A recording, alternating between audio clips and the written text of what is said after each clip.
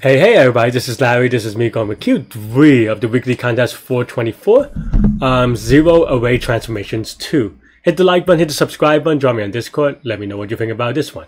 So this is kind of it's definitely a harder version of Q2, but not exactly the same. So there are two differences between this one and that one.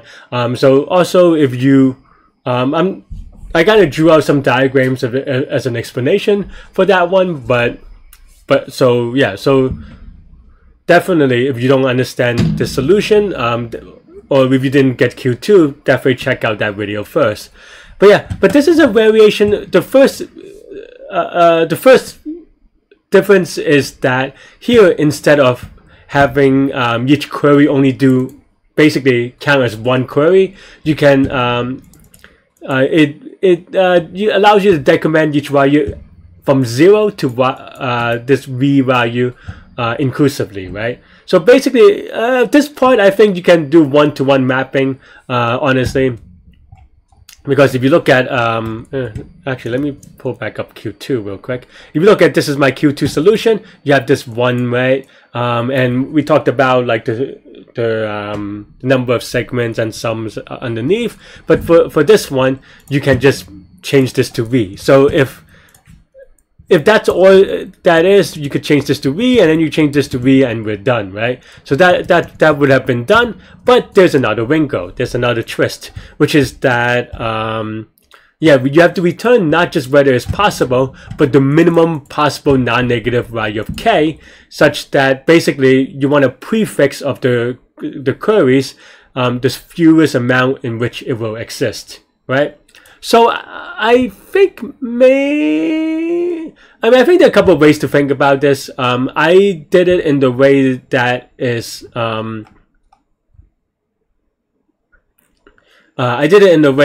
binary search, because basically I binary search for the k, right? Meaning that because if you look at Q2, even with the twist, this is just going to be O of n plus q, right? So I was like, okay, that's relatively fast. If you do a log k factor on top of it, or not log k, but log q number of factors on top of it, it's not that bad. So that's basically my idea.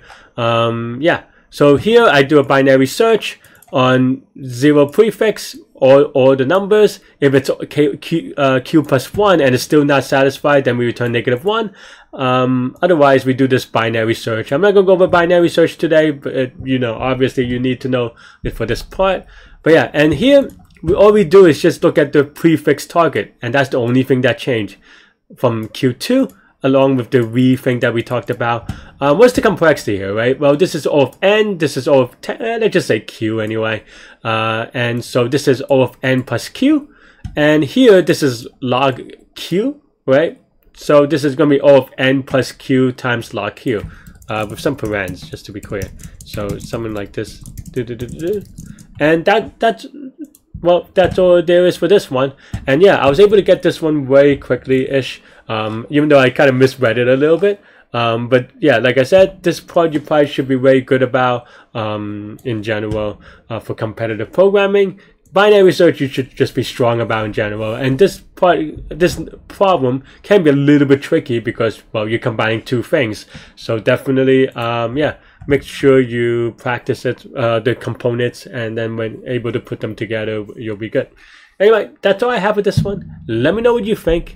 Thanks for watching, and yeah, remember, if you still have questions, let me know in the comments, but you can also just double check Q2 to make sure that you understand this part. I think this transformation is pretty straightforward from Q2, and then you just have to add binary search on top. So I don't know, let me know in the comments what you think, and you could watch me solve it live during the contest now.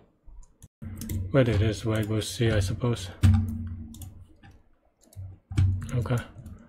Okay. So this is a different problem with AVP. Left, right, right, at most. Okay. So it's the same except for instead of 1, you have decrement. How is this different from before?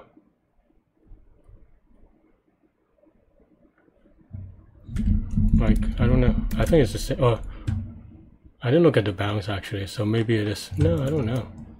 Should be the same, right? Am I misunderstanding this?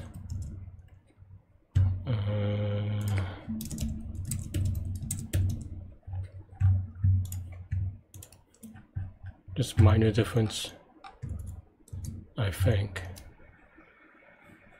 0 to 1. This is the same problem as before. Oh wait.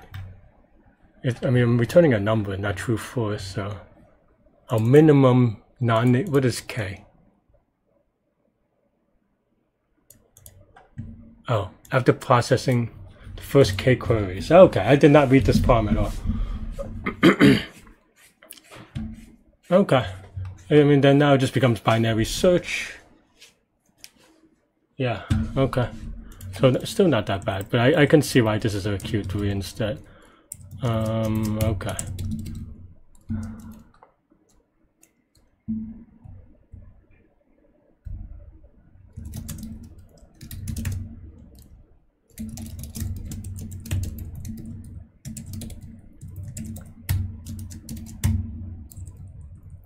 So it's 0. Does that return to? I always forget whether the bound. I don't think the bounds are inclusive, but okay, fine. Yeah.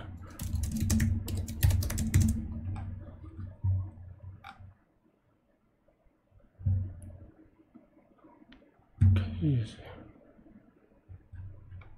So right is doing order k, so Q.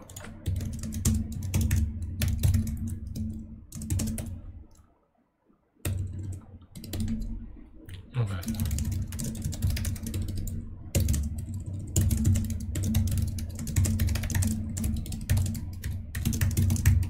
If this is good, we want, then now we want to try smaller. The only thing is that if left,